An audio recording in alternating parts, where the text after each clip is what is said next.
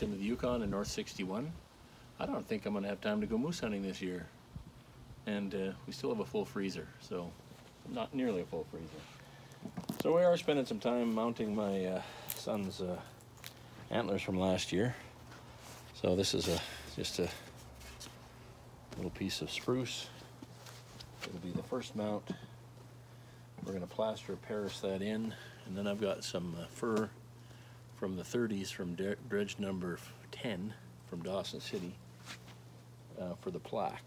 So I didn't realize how dirty these guys got.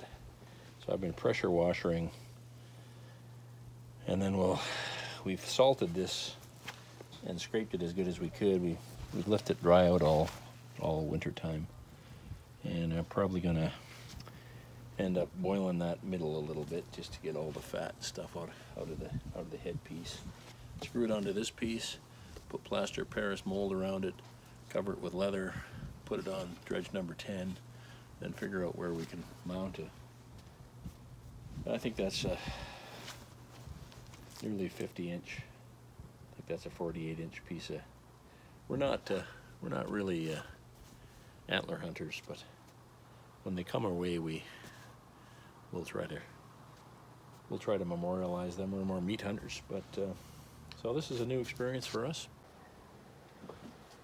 See, there's the dredge number 10 plaque.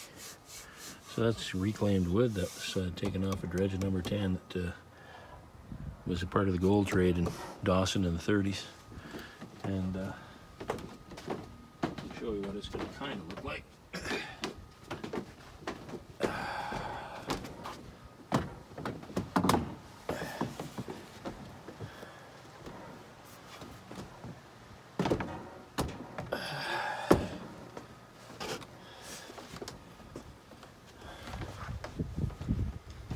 You can imagine there'll be a dome around this, covered with black velvet or maybe some leather.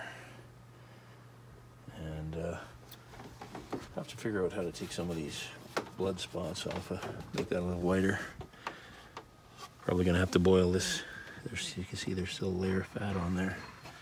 So I have to boil that all off. And I have no idea what kind of pot we're gonna use to do that. But we're getting there. Part 1. Part 2 coming up. There goes my son, the moose hunter.